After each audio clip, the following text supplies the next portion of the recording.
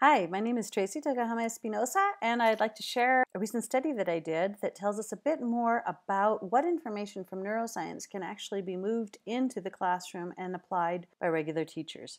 I conducted a several-month-long study, a Delphi panel, in which I identified several experts around the world who agreed to look at different concepts in educational neuroscience and cognitive psychology, and to gauge what type concepts could really be supported from a neuroscientific perspective and applied in classrooms, which would enhance student learning outcomes. We asked 6 questions, and what we're going to focus on today just has to do with the first one, which had to do with accepted principles. Are there rules that govern practice? Are there things that are true for all brains?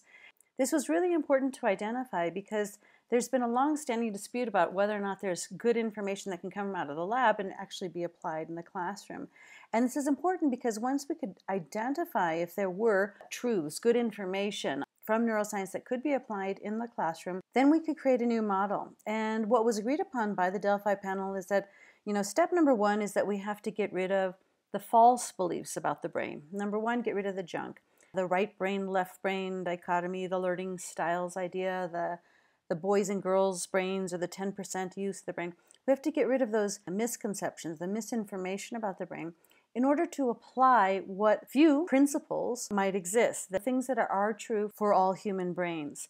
Additionally, if we could do that, then there are other things that are also good information, true about human brains, but they have a really high degree of human variance and therefore are less difficult to prove. For example, we all know that motivation influences learning outcomes, but what motivates you doesn't necessarily motivate me, right?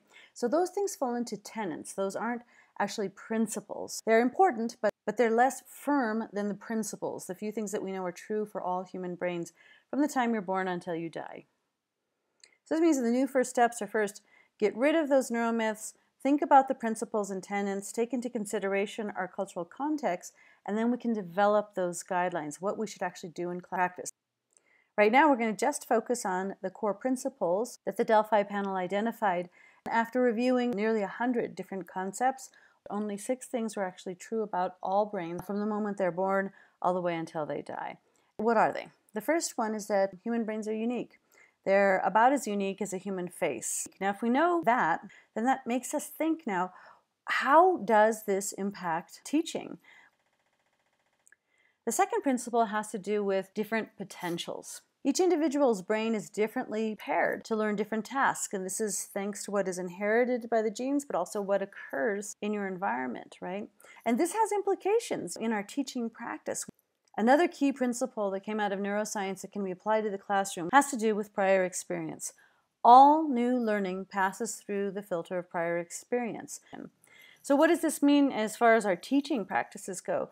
We have to be really conscious of that as teachers to tie into the positive connections that students have to prior knowledge and build off of that when we introduce new concepts in the classroom.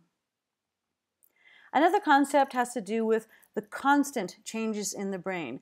Your brain is not static. At a molecular level, it is literally changing every single day.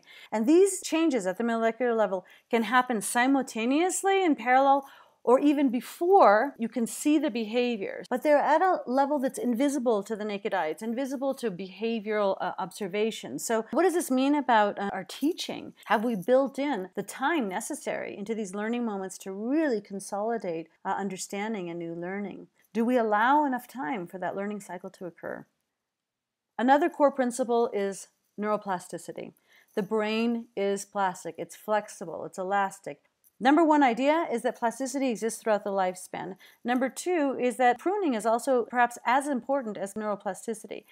How does this have any impact on teaching? It's basically plasticity is the physical manifestation of learning. So it's really important for us as teachers to really believe in this concept of plasticity and believe in our students and give them the space that they need and the time that they need to be able to achieve as much as they can based on their own potentials.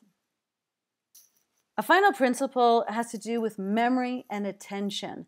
Now, this is too simple. It's not just memory and attention equal learning. There's a lot of other stuff. But let's just do it as a subtraction thing. If you don't have memory or you don't have attention, you can't have learning.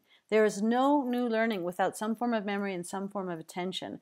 Knowing that memory is important for learning and knowing that attention is important for learning will help us better select high-quality learning interventions in the classroom that will more naturally create the conditions under which a kid can learn.